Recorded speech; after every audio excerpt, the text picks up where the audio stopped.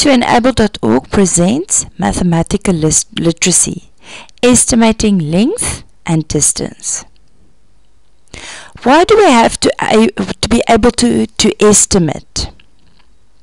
In everyday life, we do not always have measuring tools available, whether that's to measure distance, length, weight, temperature, etc.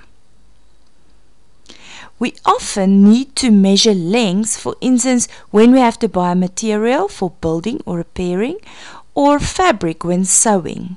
So for instance, when we have to buy a piece of wood, or a piece of fabric, or a piece of ribbon, or a piece of rope. Often in exams, we have to consider whether an answer is correct, but because we don't have the background, it is easy to just accept the answer on the calculator. Okay, so therefore, this is also a way for us to help and estimate an answer. What can I use to estimate? How long is a meter? From your shoulder to your fingertips, that's more or less a meter.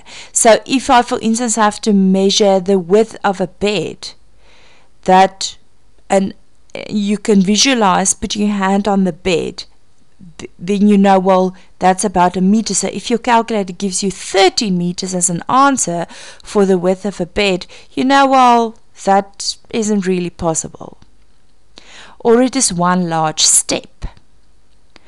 An average door is about 2 meters tall. So if you just look around you while you're writing an exam and you think of how high the door is, you know, well, that is more or less 2 meters. How big is 1 centimeter? Your finger is about 1 centimeter wide. So the width of your finger is about 1 centimeter.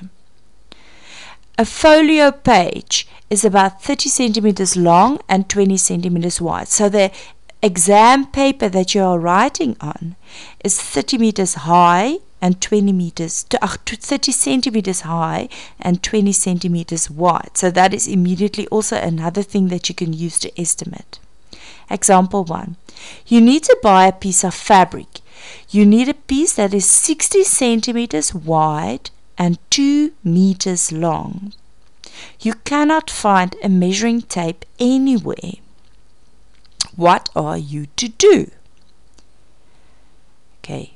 We have a door. Remember, a door is approximately 2 meters high.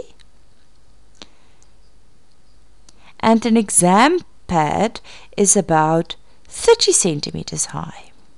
So this is our piece of fabric. We first put an exam pad along the width, and we'll see, well, an exam pad is 30 centimeters wide. So I have 30 and 30.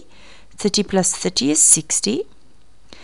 And I put it next to a door and I say, well, it's slightly longer than a door, but what we want is we want at least 2 meters long, so it can be longer than that. Okay, so here I have the calculation.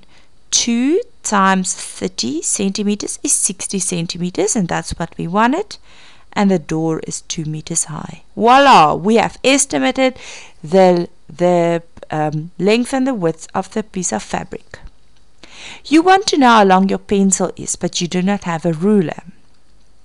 Okay, your finger is approximately 1 centimeter wide. So I have 1, 2, 3, 4, 5 fingers. So if one finger is 1 centimeter, then 5 fingers is 5 centimeters.